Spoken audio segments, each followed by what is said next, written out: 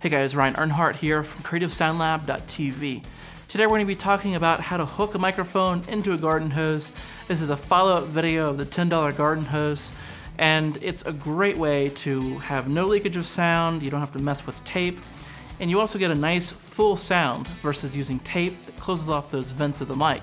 Here's what it sounds like with using tape, and here's what it sounds like with using our microphone case that we're going to build today.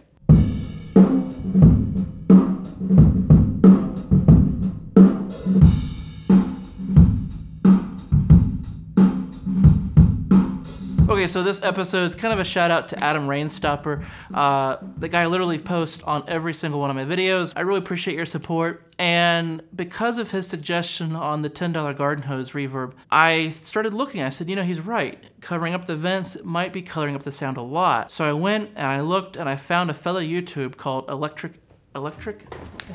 So I went and found a fellow YouTuber called Electric Owlworks, and he's got a channel there, got a really cool video about how he made a casing out of some PVC pipe couplings and hooked it in. So he walked me through a little bit about how he built his, and then I went looking for myself. Now, the key here is not blocking those back vents. The mic can still remain a cardioid polar pattern. In this way, we have a little bit more familiar sound, and I think better low end, a little bit better highs too. Okay, so here's the end goal today. In one end we have the microphone, the other end we have the garden hose. You can get all these parts at your local reverb supply store. So let's get started. Okay, let's talk about the parts that you need to make one of these things.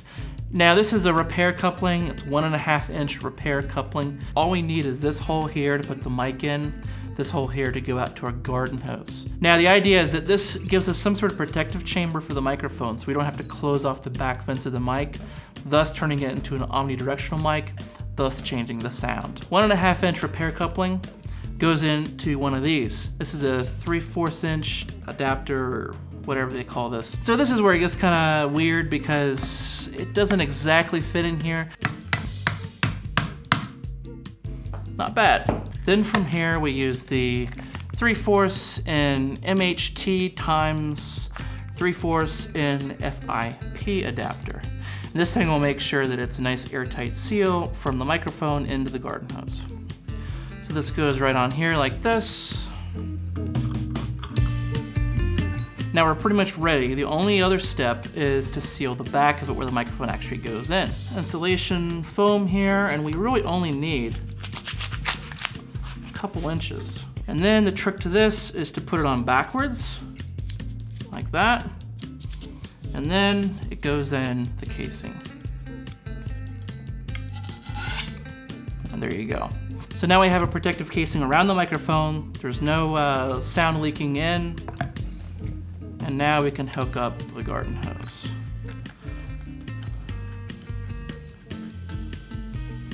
There we go, the deluxe Garden Hose Reverb. So yeah, I really dig this thing.